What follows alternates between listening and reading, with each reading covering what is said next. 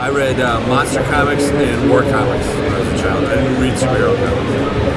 I liked what Marvel was doing with monsters, like with Werewolf by Night and Man-Thing, Tomb of Dracula. But then I liked the DC war comics, Sergeant Rock and Unknown Soldier, Enemy Ace. That's why I love the exhibition. It's here. As a kid, I guess, I can't really. As a kid, I wasn't attracted to writers, more so artists. Like I liked Joe Kubert was like the greatest in the world. He was like the first artist that I really thought was.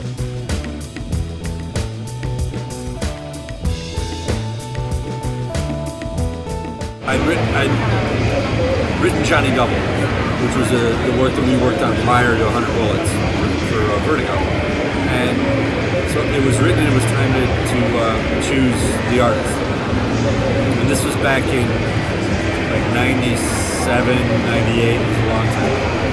And Axel Alonso, who was the editor at the time, said, "All right, I'm gonna hang up your phone. I'm gonna fax you some artists, 3 artists to choose from." So I hung up the phone, and it rings again. It makes the fax noise. You probably don't even know what the fax noise is. It's this weird thing. It's happened before your time. So the pages start coming out, and Eduardo's were the first. And I swear to God, I don't know who the other 2 artists were, because I picked up the phone and said, "This is the guy." His style was so like European, and which is what I liked in the first place, and fresh to me. It's like I don't even know who the other artist was going to say.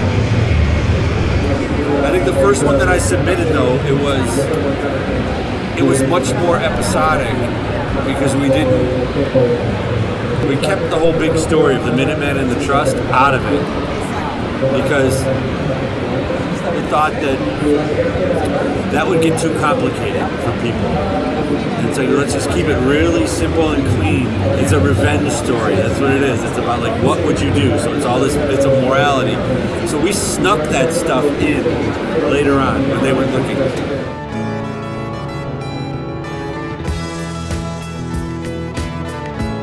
The return was not unexpected. I mean, it was something that we planned before we even quit, with the original story. But the original story was done. In 100 issues, it was done. There's some characters that we still wanted to touch upon. Lono being one of them.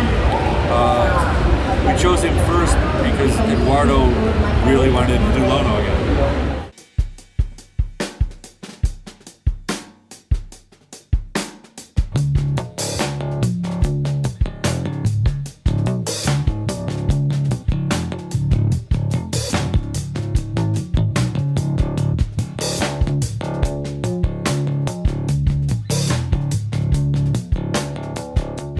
Bit of a challenge, but that's why I said I would do it, because I thought like, oh man, this would be really fun to do. And it's like, this is going to be coming out once a week, and this will be cool. And then Eduardo was like, yeah, let's try this. It's funny. That's what Wednesday Comics is one of the things that I've done that I think one of the only things I've done actually that I think holds up better read week to week.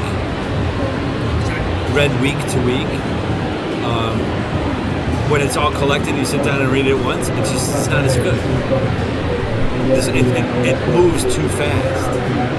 But we kind of like built in that whole weekly kind of thing into it, so it was like it gave it some room to breathe and that kind of stuff. I mean, some of the other ones in that Wednesday Comics, like week to week, they were like incomprehensible. You sit down and read it. The collection is like, oh, now it makes sense. With Wednesday Comics, I had a page, one page. It was like, what are we going to do with this one page? And it was like treating it like it was doing one page of a Sunday comic. And those things, they kind of,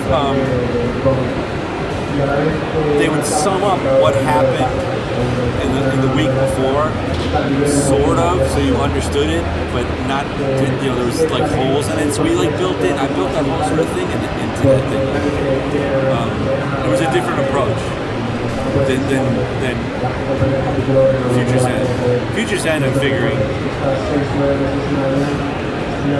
it's going to get collected, and that's where it's going to have its life for the most part.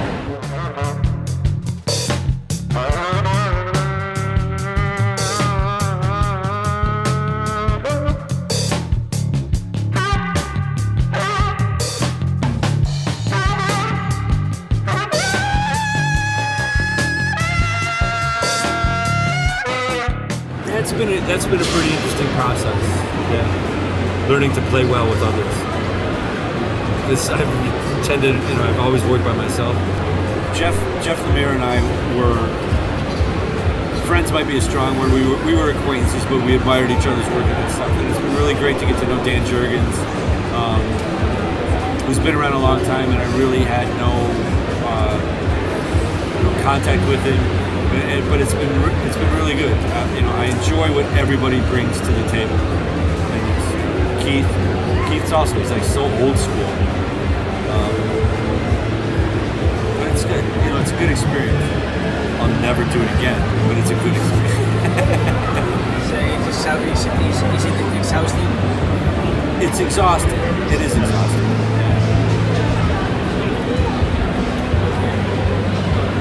But at the end of the day, it's like exhausting. Like when it's done, you look at it and it's like, that wasn't so bad, I mean, it's dark right now, but it's got to be dark before it gets light. That's the cycle. Well, Batman Beyond that's my primary responsibility. The reason for choosing him, I chose him because we needed a time traveling character, and they came at me with the regular ones, and I'm like, no, let's do something different. Let's take this other guy, and he's never appeared before, which I didn't know in the 52. It's like, and plus we get to use, it's a character that people like. It'll bring people to the book. So I'm primarily responsible for him. John Constantine is also somebody that I'm doing. Those are really the only two I want to say right now. There's some other major characters. I think it's bad for people to work on things that they're fans of, because they're too beholden to their source material, and it makes you timid as a creator. So it's like, if I don't know it, I mean, I know the basic elements of it. I know the core of the character, so stick to the core. Everything will be okay.